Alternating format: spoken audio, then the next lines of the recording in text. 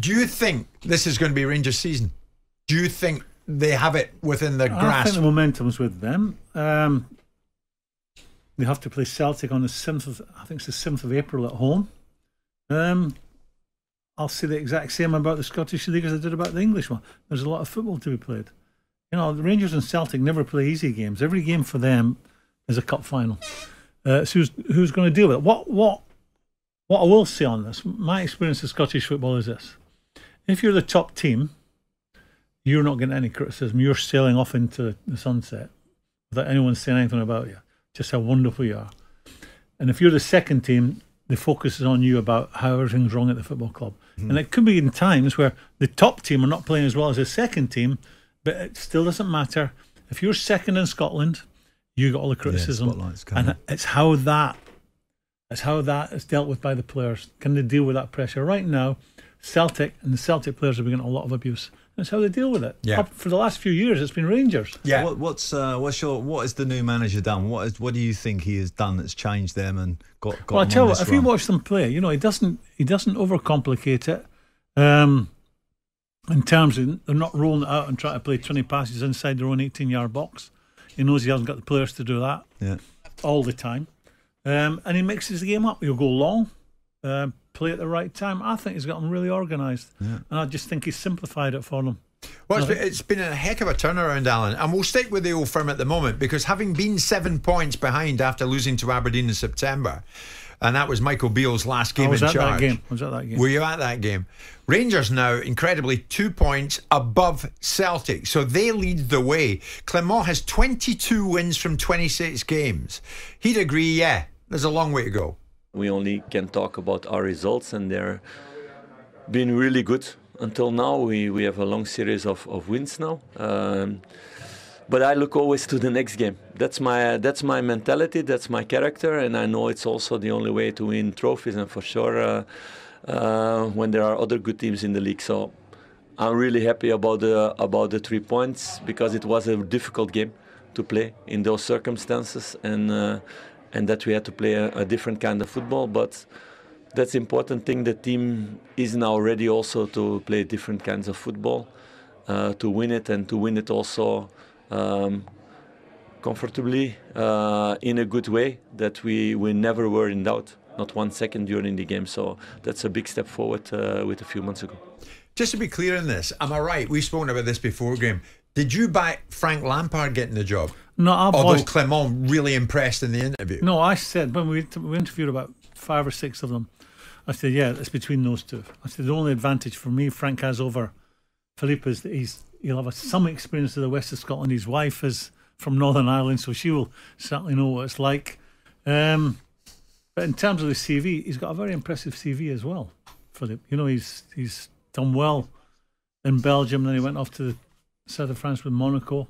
He had a little bit of playing career at Coventry, but nothing. I don't believe no job in football management prepares you for the west of Scotland.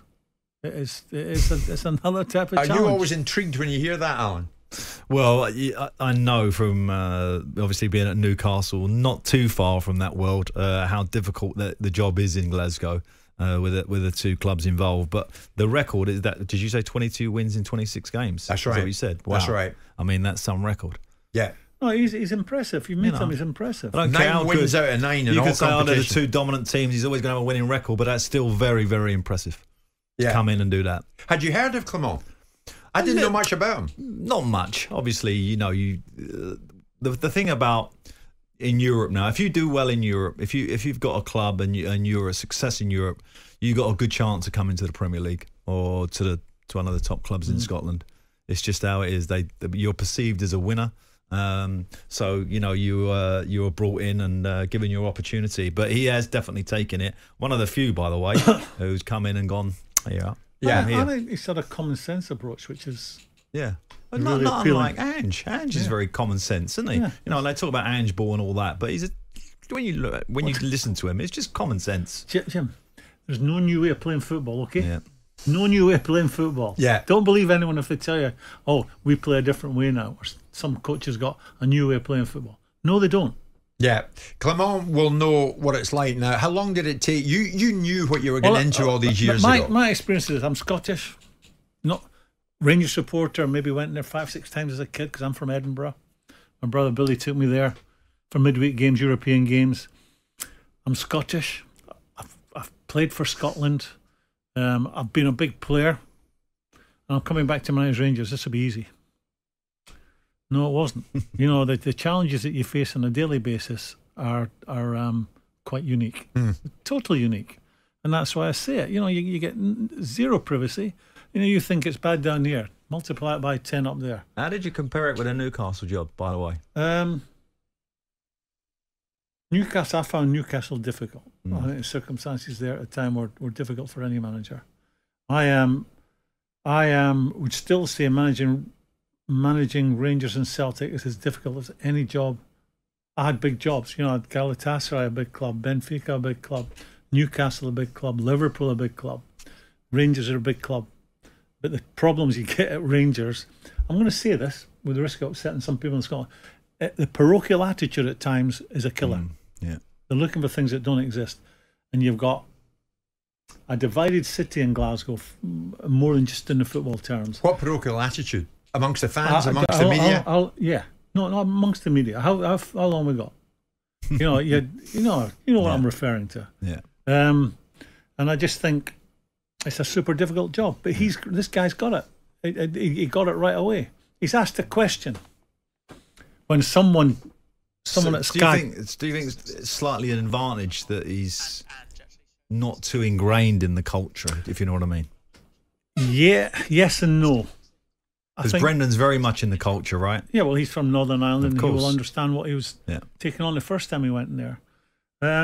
I think he's done remarkably well. I might give you an idea. I got criticised because what you alluded to there, that I had said that Frank Lampard was my first choice. So he's asked this question. Philip Clement has been asked this question by some numpty at Sky. Oh, so you're not Graeme Souness' first choice? And he saw right through it. He says, that is not what he said. You know, they're so... It's like you turn up to work. It's like coming in here with Simon and Jim, looking to poke you and make mischief for you. Multiply that 1,000 times in the west of Scotland. Yeah. But you knew what you were getting into. You knew what you were getting into. I just said I didn't. And I was coming back but from just saying the fact that's the facts. But it's not as if you didn't give them material. I know what I'm coming into here every Monday morning. You signed Maurice Johnson. You knew what you were doing there. I know what I'm facing. Didn't you? That was deliberate. I'm now hopefully wise, certainly older, but hopefully wiser. When I took the Rangers job, I was... You're not taking me up in that, are you? You signed Mo Johnson. I was 33 years old. And that was the right thing to do. I believed at the time it was the right thing to do, and undoubtedly it was the right thing to do as I sit here today. To sign Johnson? Oh, yeah. He was recognised as the first high-profile Catholic player to play for the club. Yeah. And it was an enormous move that poked the fans in the eye of both Rangers and Celtic, didn't it? I'll tell you what happened there. We signed Morris. I think it was the third question I'm asked at the press conference when I take the Rangers job. Would you sign a Catholic? I said, yeah, of course I would. And you can see half the journalists in the room looking to the parochial, the parochial angle, looking to the ceiling. Yeah, we've heard that before. And a few years later, we did, and it was. I'm proud of it. Yeah, but it was him though. It was him, that was a statement in itself. Because as you know, Morris had said he was rejoining Celtic from Nantes. Yeah, but he wasn't. And you made your move then. John Collins had initially said yes to coming to Rangers. Ray Houghton had said yes initially. I'll do it. And they both maybe sat down with their families and thought better of it. And then Morris was the third one, and Morris went for it. So he deserves an enormous amount of credit for it. Yeah, very brave. We were getting a top player.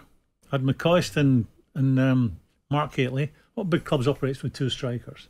We had a chance of getting a top player for not a lot of money, and we did the deal. And the upside, what you're referring to, is it made, which we didn't take into account at the time. You must have known. No, let me explain. It made, I just thought, a great addition to the team.